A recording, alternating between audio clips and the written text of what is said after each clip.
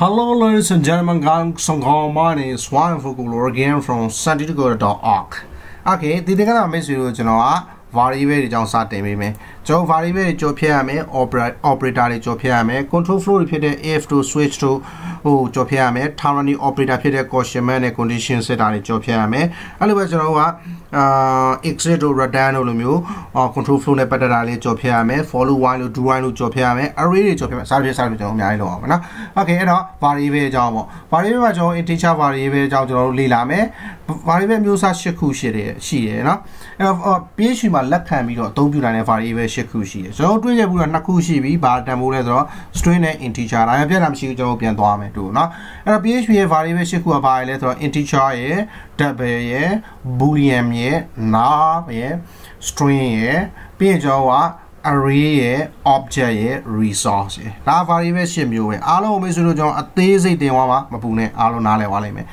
အဲ့တော့ဒီ array နဲ့ object နဲ့ resource ကိုတော့နောက်ပိုင်းအခန်းဒီမှာတင်မယ်ဒါပေမဲ့လောလောဆယ်ကျွန်တော်ဖြည့်ရှင်းသွားမှာအဲ့ဒီ integer ရဲ့ double ရဲ့ boolean ရဲ့ null ရဲ့ name တွေပါမလုံးနဲ့တော့ null ဆို null ပဲကျွန်တော်က null ဆိုမေးဆိုလိုက်နားလိုက်ပြီးရင် string ရဲ့ array ရဲ့ object ရဲ့ပြီးရင် resource ရဲ့အဲ့တော့ဒီဘက်က5ခုဖြစ်တဲ့ integer double boolean null string ကို simple types လို့ခေါ်ပြီးတော့ဒီဘက်ကကျွန်တော် array object resource ကို compound types လို့ခေါ်တယ်ဟုတ်ပြီနော် compound types ဆိုတာတမိုးတစ်ခုထပ်ပို့ပြီးတော့ကျွန်တော်တို့ကအလုံးလုံးနိုင်တဲ့အတွက်ကြောင့် compound types လို့ခေါ်တယ် reference တွေပေးလို့ရတယ်ပြီးရင်ကျွန်တော်က instant object တွေတိစောက်လို့ရတယ်စသဖြင့်ပေါ့ကျွန်တော်မှနည်းနည်းလေ့လာကြများတယ် simple type တွေကိုကျွန်တော်အရင်ဆုံးလေ့လာရမယ်အဲ simple type တွေကိုကျွန်တော်က simple type တွေထဲကမှ number 1 integer ကိုကျွန်တော်လေ့လာမယ် integer မှာကျွန်တော်က integer ဆိုတာက gain တန်ဖိုးအပြည့်ကိုတူတော့နော်ဆိုကြပါတော့2တို့3တို့3သိန်းတို့2သိန်းတို့5000တို့တသန်းတို့စသဖြင့်ဂိမ်းတန်မှုအပြည့်တွေကိုတူတောင်းတာ whole number လို့ခေါ်တယ်အဲ့မှာဂိမ်းတန်မှုအပြည့်ဆိုတာဘာပြောအောင်ဓာတ်မမပါဘူး1.2တို့1.3တို့100.9တို့3သိန်း1.2တို့စသဖြင့်ဓာတ်မဂိမ်းတွေလုံးဝမပါဘူးလုံးဝတင်းပြည့်အပြည့်ဝတဲ့ဂိမ်းတန်မှုပဲဂိမ်းပြည့်တန်မှုပေါ့ဗျာနော်2 3 4 5 6 9 18 20 36စသဖြင့်နော်ဂိမ်းပြည့်တန်မှုတွေကို integer နဲ့ assign လုပ်တယ်အလှိုင်းဟောပြောင်းပြန်ဖြစ်နေတယ် okay ပြီးရင် integer တွေကျွန်တော်ပေါင်းလို့မြောက်စား modular ရှာလို့ရပါတယ်ပြီးရင်ကျွန်တော် integer တွေကို string ဖြစ်လဲအဖြစ်ခေါ်သုံးလို့ရတယ်လို့ integer ချင်းလဲပေါင်းလို့ရတယ်စသဖြင့်ကျွန်တော်တုံးခုလေ့လာပါမယ်အဲ့တော့whole number assign လုပ်မယ်ပေါင်းလို့မြောက်စားလုပ်မယ်ပြီးရင် integer ကို string ဖြစ်လေ့လာမယ် well done အဲ့တော့ number 1ကျွန်တော်ဒီမှာလာပြီးတော့ php file တစ်ခုတည်ဆောက်လိုက်မယ်my integer လို့နော်အဲ့ my integer မှာကျွန်တော်အလုပ်နည်းနည်းလုပ်မယ်ဘာအလုပ်လုပ်မလဲဆိုတော့ကျွန်တော်က integer data type ကဘယ်လိုတန်ဖိုးတွေကို assign လုပ်တာလဲ age 20ဒါ integer ပဲ 20.2 ဆိုရင် integer မဟုတ်တော့ဘူးเนาะ point တွေပါတယ်ဂိမ်းပြေမဟုတ်ဘူး20နဲ့တဝက်တို့25ဆို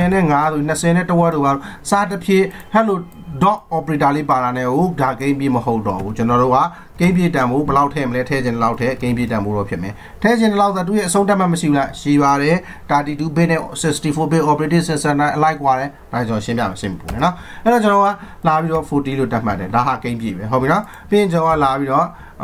age လို့မဟုတ် num လို့ပဲကျွန်တော်ပြောလိုက်မယ်နော် num1 က40ပြီးတော့ကျွန်တော်လာပြီးတော့ num2 ကကြတော့80လို့ပြောလိုက်မယ်ဟုတ်ပြီနော်ပြီးတော့မှကျွန်တော်လာပြီးတော့echo ဆိုပြီး $sign num1 ကနန်းတန်ဖိုးတင်နဲ့ num2 ကိုပေါင်းမယ်လို့ကျွန်တော်ပြောလိုက်မယ် num2 မှာကျွန်တော် $sign လေးကြံခဲ့တယ်မကြံပါနဲ့ php က $sign မပါပဲပြန်ခေါ်လို့မရအောင်အဲ့တော့ကျွန်တော်လက်တွေ့ run ကြည့်မယ် run ကြည့်တော့ကျွန်တော် local host ထဲက project ထဲက php basic ထဲကမှာဘယ် file ကိုတွားမလဲဆိုတော့ my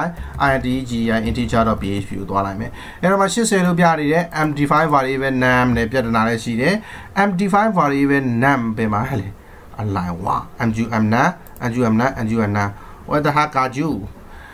okay ဒီချက်ကြည့်လိုက်ရင် empty file variable num php line 6တဲ့6ဆိုတော့ echo $sign num မရှိဘူးပါလဲ num1 ပဲရှိတယ်လေနော် num1 နဲ့ num2 အဲ့တော့ပြီးရင် run လုပ်လိုက်ရင်120လို့ရလိမ့်မယ်ဘာကြောင့်လဲ80ပေါင်း40 120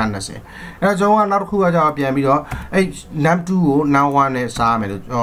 num2 ရဲ့ num1 ကိုနှုတ်မယ်လို့ပြောလိုက်မယ် num2 ကဘယ်လောက်လဲ80 num1 ကကြတော့40 80 minus 40ဆိုတော့ကျွန်တော်ဘယ်လောက်ရမလဲနားကြည့်လိုက်ရင်40ရတယ်80ရဲ့40လို့နှုတ်တော့အဲ့မှာကျွန်တော်က num1 ကို divide by num2 နဲ့ num2 ကို divide by num1 နဲ့စားမယ် num2 ကကျွန်တော်က80သူ့ကိုဘာနဲ့စားမလဲဆိုတော့ num1 နဲ့စားမယ်ဆိုတော့ divide လုပ်လိုက်ရင်80ကို40နဲ့စားရင်2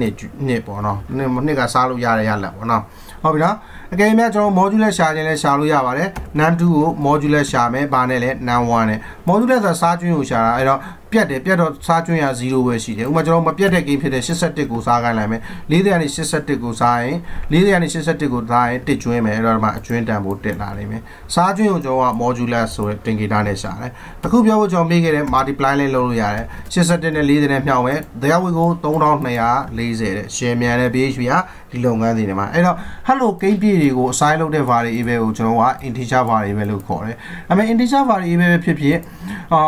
double quote နဲ့ရေးတဲ့ string variable ဖြစ်ဖြစ် PHP က run time ကြမှာဆုံးဖြတ်တာသူကြိုတင်မသိထားဘူးဒီ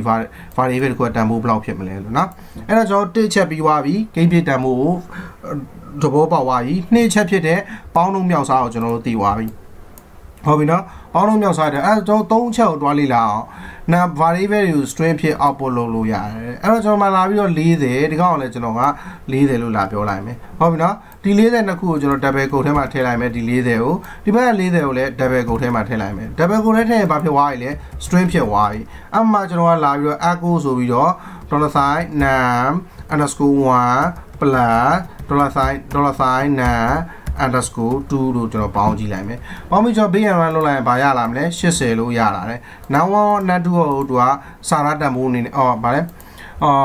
ကဏ္ဍတန်ဖိုးအနေနဲ့ယူပြီးပေါင်းပြီးသွားတယ် PHP အလိုနဲ့ပြောင်းလိုက်တာเนาะကျွန်တော်တို့ကတကောင်ကိုစာရတန်ဖိုးအနေနဲ့ပေးထားတာဟုတ်ပြီเนาะဒါဆိုမိတ်ဆွေနေတဲ့ ion တော့မပူပါနဲ့ကျွန်တော်တစ်ချက်ပြပေးပါမယ်ဒီမှာလာပြီးတော့ကျွန်တော် single code နဲ့တုံးကြည့်အောင် single code $40 လို့ပြောလိုက်မယ်$မဟုတ်ပါဘူး40လို့ပဲပြောလိုက်မယ်ဒီကောင်လည်း single code ကျွန်တော်က40လို့ပြောလိုက်မယ်အဲ့နှစ်ခုကိုပေါင်းခိုင်းကြည့်မယ်ကျွန်တော်ကလာကြည့်လိုက်ရင်80ပဲသူက okay နေသေးတယ်အဲ့တော့ဒီအချိန်မှာကြည့်ရင် okay တယ်သူကပြဿနာမရှိဘူးပေါ့အခုကျွန်တော်နောက်ထပ်တစ်မျိုးထပ်လုပ်ပြမယ်ဒီမှာ40လို့ကျွန်တော်လုပ်ပြမယ်အဲ့နှစ်ခုကိုပေါင်းခိုင်းကြည့်မယ်ဒီမှာ40နဲ့40နဲ့80 okay အဲ့တော့ဒီတန်ဖိုးနှစ်ခုကလာညီနေတာပေါ့ညီလားမညီလားဆိုချင်ကျွန်တော်ကtrue for တန်ဖိုးကပါရတယ် boolean တန်ဖိုးလေနော်မိတ်ဆွေနည်းနည်းတော့မိတ်ဆက်ပေးခဲ့တယ် boolean ရဲ့ boolean အဲ့တော့ variable တစ်ခုတည်ဆောက်မယ် boolean bool လို့ပြီးတော့ကျွန်တော်လာပြီးတော့ဒီတန်ဖိုးနှစ်ခုတစ်ပြားနဲ့တစ်ထပ်ထဲညီလားလို့ကြည့်မယ် now one ဒါညီလားဆိုရင် PHP မှာ double equal နဲ့ဆက်ရတာလေနော် equal နဲ့ဆက်လို့မရဘူး equal က assignment operator အဲ့ဒီ now one ရဲ့အလုပ်က40လို့ပြောတာ now 2ရဲ့အလုပ်က40လို့ပြောတာနော်အဲ့ double ကုန်းနဲ့ဆက်ရ double equal ကမှညီတာပေါ့နော် exactly x equal to ဆို triple equal နော် now 2ဆိုပြီးကျွန်တော်ဆက်လိုက်မယ်ညီရဆိုရင်ဒီဘက် data အလုပ်တစ်ခုမလားဒီကောင်နဲ့ညီလားလို့တိုက်စစ်မယ်ညီရဆိုရင်ဒီကောင် boolean က true ဒီကောင်နဲ့မညီဘူးဆိုရင် boolean က false run time မှာသူ့ဘာလို့စစ်ဆေးလိမ့်မယ်ပြီးရင်ကျွန်တော်တို့ကညီလားမညီလားအဖြေထုတ်နေတာ if အကယ်များဘူးဆို true ဆိုရင်ကျွန်တော်ကဘာလုပ်မလဲဆိုsorry ကျွန်တော် if statement တွေမတင်ရသေးဘူး echo ဆိုရင်$ဘူးကိုအဖြေထုတ်လိုက်မယ်နော် bon ညီရဆိုသူက1အဖြေထုတ်ပေးလိုက်မယ်မညီဘူးဆိုရင်ဘာအဖြေမထုတ်ဘူးအဲညီရဖြစ်အတွက်ကြောင့်1အဖြေထုတ်တယ်ကြည့်ရင်ဒီအဲဆို double code မပါတဲ့single code double code မပါတဲ့40နဲ့ single code ပါတဲ့40ဘာလို့ညီနေအောင်မိတ်ဆွေစိတ်ထဲကြနိုင်မယ်ညီတယ်တန်ဖိုးအနေနဲ့ကြည့်ရင်40ပဲဒါပေမဲ့ data type အနေနဲ့ကြည့်မယ်ဆိုရင်ဒီကောင်က double code မပါဘူး single code မပါဘူးဆို integer data type ဒီကောင်က single code ပါတဲ့အတွက်ကြောင့်ဒီကောင်ကstring data type အဲ့တော့ကျွန်တော် data type ပါစစ်ချင်တယ်ဆိုရင် exactly x equal to နဲ့စစ်ရတယ်အဲ့ဒါဆိုရင်သူက for ပေးလိမ့်မယ် for ဆိုရင်0ဆိုတော့ကြောင့်မဖော်ပြအောင်เนาะတကယ်လို့မဖြစ်မနေ for ပြခြင်းတယ်ဆိုကျွန်တော်ဆုံးကတုံးခဲ့တဲ့ trick လေးဖြစ်တဲ့ via var_dump ဆိုပြီးတော့လာပြီး dumping လုပ်ခိုင်းလိုက်တာဆိုရင်ဒီမှာ false လို့ပြနေမယ်เนาะတကယ်လို့ကျွန်တော်တို့ကဒီမှာလာပြီး double ပဲသုံးမယ်ဆိုရင် dumping လုပ်တဲ့အခါမှာ true လို့ပြနေမယ်เนาะဟုတ်ပြီနော်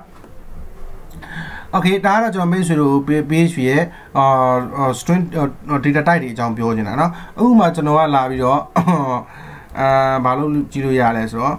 PHP ခက်တာလက်ခံနေတာခက်တာလေเนาะအခြားပါတယ်မှာဆိုကျွန်တော်ကလက်မခံဘူးပေါ့မှာ30ကျွန်တော်တခုခုလေး okay 30ရဲ့50ပေါ့ပေါင်းမယ်ဆိုရင်ကျွန်တော်ကမှာလာပြီး echo ဆိုပြီးတော့$num1 plus $num_2 ပေါ့ပေါင်းမယ်ဆိုရင်သူအဖြစ်တကယ်ထွက်ပေးတယ်ရောဘာလဲ50 30ပေါင်းတော့80ဆိုပြီးထွက်ပေးတယ်အဲဆိုကျွန်တော်လာပြီးတော့မှ3လို့ထည့်e လို့ထည့်လိုက်မယ် live refresh လုပ်ပြီးပေါင်းကြည့်လိုက်ရင်80ပဲလာပေးနေတယ်เนาะe ဆိုပြီးကျွန်တော်နံပါတ်တမိုးနှစ်ခုထည့်လိုက်မယ်80เนาะအဲ့မှာကျွန်တော်လာပြီးတော့ဒီထဲမှာလာပြီး double code နဲ့ထည့်မယ်အကောင်လာပေါင်းကြည့်ရအောင်မယ် double code ထဲမှာလာပေါင်းကြည့်လိုက်မယ်เนาะအဲ့ဒါ refresh နှိပ်လိုက်ရင်50 30 ee တဲ့အားလုံးကဘာဖြစ်သွားပြီလဲတကယ်ပေါင်းပြီးတော့လားမပေါင်းပြီးတော့စာရတန်ဖိုးတွေဖြစ်ယူသွားပြီဟုတ်ပြီเนาะအဲ့ဒါကျွန်တော်က$နံ $1 plus မလုပ်ဘဲနဲ့ကျွန်တော် concatenation ခံလိုက်မယ် sorry $num_1 concatenation ခံမယ်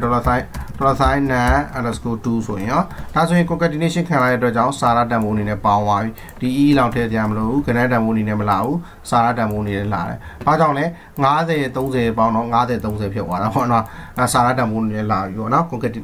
string join လိုက်တာပေါ့နော် concatenation operator နဲ့အဲ့တော့ဒီမှာမိတ်ဆွေတစ်ဘောပေါ်မှာတဝေထုံးနဲ့ကာကြီးရဲ့ပေါ်တော့တဝေထုံးကာကြီး k ဖြစ်သွားမလားအဲ့ဒီဘောပဲရောကျွန်တော်က50နဲ့30နဲ့ပေါင်းရင်50 30ဖြစ်သွားတာပေါ့ကဏ္ဍတန်ဖိုးအနေနဲ့မပေါင်းပြီးတော့ဘူးစာရတန်ဖိုးတွေအနေနဲ့ယူပြီးပေါင်းပြီးတယ်ဟုတ်ပြီနော်တဝေထုံး